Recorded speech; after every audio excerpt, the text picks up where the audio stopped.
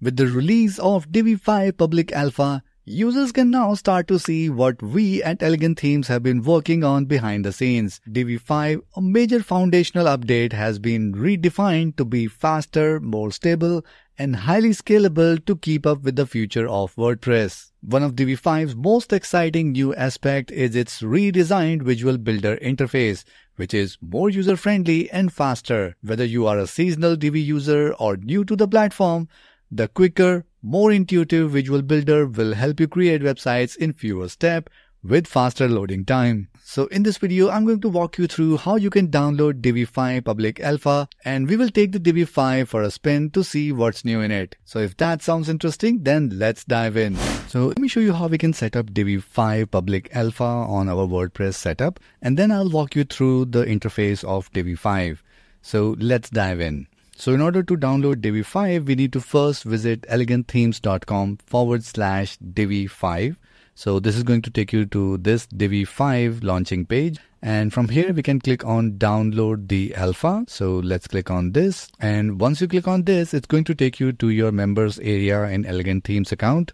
And here we have an option for download Divi 5 alpha. And this is going to download the zip file of Divi 5 public alpha theme. And of course, it is not recommended to use it on the live website. Make sure you first create a staging or a demo site and then try Divi 5 on it. And once the download is complete, we can now go back to our WordPress backend. And from here, we need to go to Appearance and then click on Themes. And here we can click on Add New Theme and then just upload our zip file here. And let's add our zip file here and then click on Install Now.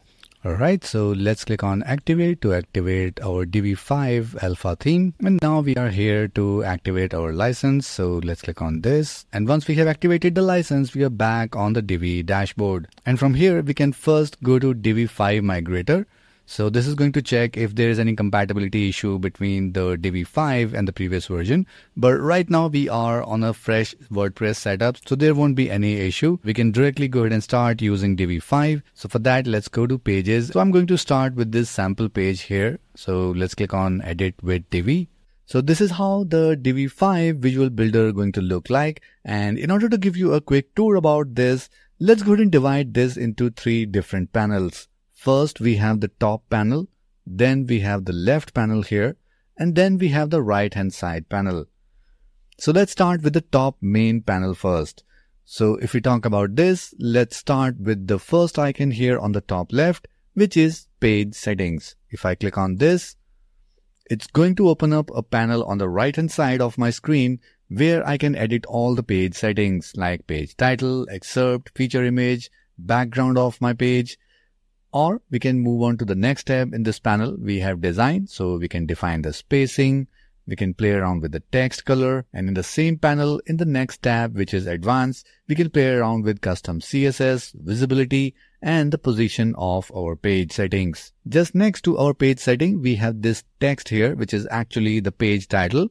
So if you want to change your page title, you can simply click on this and start typing. So this is how you can enter any title here. And if we come back here in the page settings content tab, we can see the title updated here as well. Now moving ahead in our top panel, we have the responsive icons here. So right now we are in the desktop view mode.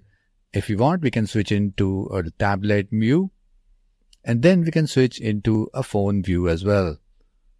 If I come back here in the desktop, next, we have an option to define our custom breakpoint. So here we can define a particular size or resolution in which we want to see how our website is going to look. So let's say I enter here 1280 pixel. So this is how the layout is going to look in this particular size or resolution. So let me just go ahead and reset that. And after this, we have an option for zooming and zoom out. So we can zoom in or zoom out our panel here. And moving ahead, we have an option for light or dark mode. So we can switch between the light or the dark mode depending upon your convenience. And then we have an option for undo as well as redo. So you can control the page changes from here. And after that, we have an option for history tab. So if you click on this, it's going to show us all the actions performed on this particular page or layout. and we can jump on any action from here. So let's close this. Then we have an option for export or import. So if we click on this one, we can export this entire layout as our template, or if in case you want, you can also import a template from your computer. Then we have an option for clear or deleting everything on this canvas.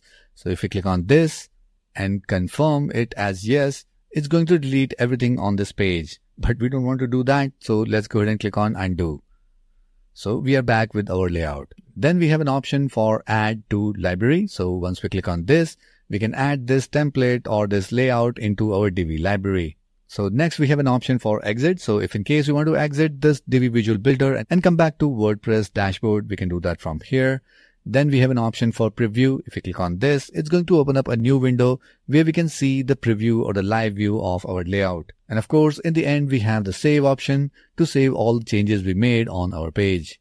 So this is all about our top toolbar here.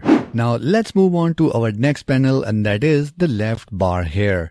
So starting with this plus icon here, which is add layout. So if you click on this plus icon, it's going to open the Divi library, and here we can choose any type of layout that we want. So no matter what kind of website you are trying to build, chances are you are going to find a layout for that in the Divi library.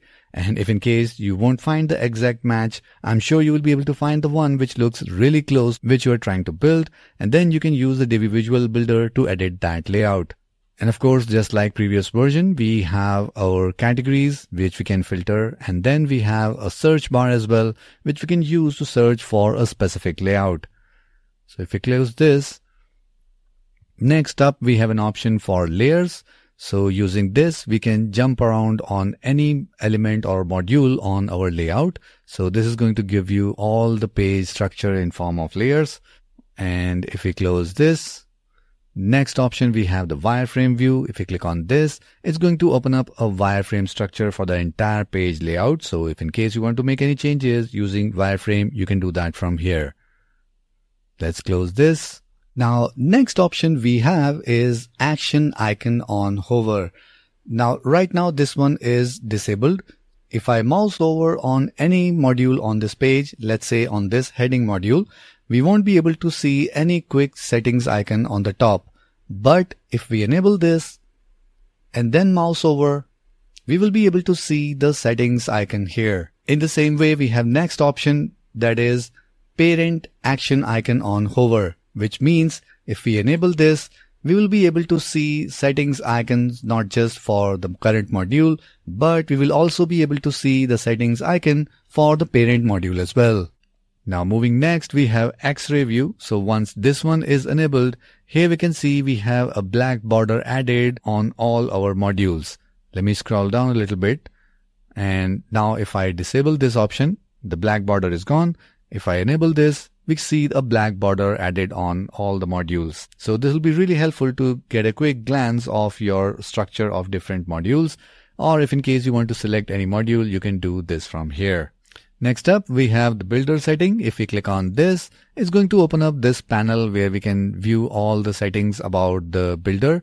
So maybe we want to change the default view, the history intervals, and we can also change the default position of the modules as well. So maybe we can use this one or any option from here. And of course, in the end, we have our help option, which you can use to watch various video tutorials as well as the step-by-step guides. Now, next up is our right-hand side panel, which consists of 3 tabs here. First one is content, then we have the design, and then we have the advanced settings that we can change. And the settings under each tab will get changed depending upon what element or module we have selected on our layout. Let's say if I select this image module here, we can see different content, design, and advanced option. And if I select this main row, so this is going to show me options related to this particular module. On the very top of this panel, we have breadcrumbs as well.